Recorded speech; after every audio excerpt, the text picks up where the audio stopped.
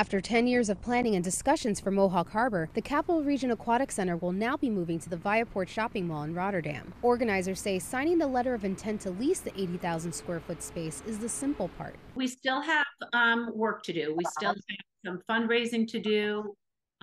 We need to get the environmental done. We've started that process, and there's going to be permits and permitting that are going to take some time. The $40 million aquatic center will offer water-related activities including aquatic therapy, swimming lessons, and specialized programming for veterans, adults, and children with special needs, as well as underserved populations. Officials are most excited about providing swimming lessons for all ages. According to the CDC, half of the U.S. population can't swim, and children ages 1 to 4 die from drowning more than any other cause of death. For children ages 5 to 14, drowning is the second leading cause of death. That's what's so great about it. We can be teaching a 6-month-old how to flip over on their back to save themselves, or 50, 60, 70, 80-year-old how to swim. Assemblyman Angelo Santa Barbara says that the Aquatic Center will provide more jobs and help draw thousands of visitors each year to the area, which will help stimulate the economy. He shared in a statement that this investment will not only enhance the quality of life for our residents, but also attract prestigious aquatic sport competitions, drawing thousands of visitors from all corners of the United States to the Capital Region each year. While they don't have any plans drawn up to share at this point, officials are hoping the center will be open by early 2024. Reporting in Rotterdam, Tamara Starr, News 10 ABC.